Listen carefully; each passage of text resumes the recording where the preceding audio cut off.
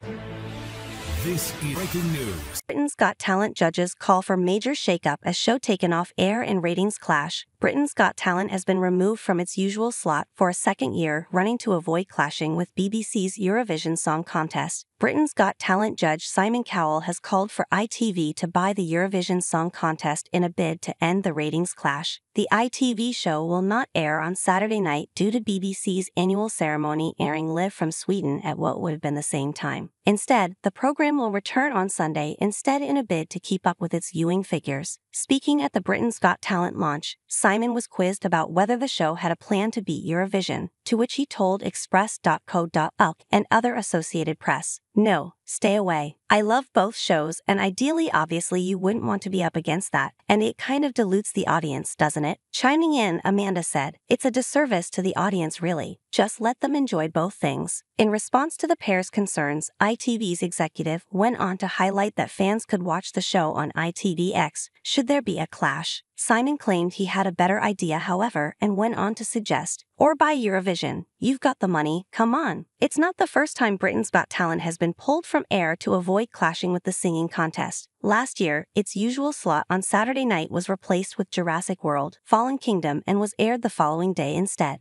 This year follows suit with its schedule change. However, this time James Bond's Casino Royale fills the gap in ITV's schedule following Joel Dommett's show In With a Shout. The Eurovision Song Contest, organized by the European Broadcasting Union, EBU, reached 162 million people over the 3 live shows across 38 public service media markets last year, according to the BBC. Noel Curran, EBU Director General, said, "With hundreds of millions tuning in to the live shows on EBU member channels and record-breaking numbers engaging with the songs and artists on our different digital platforms, the Eurovision Song Contest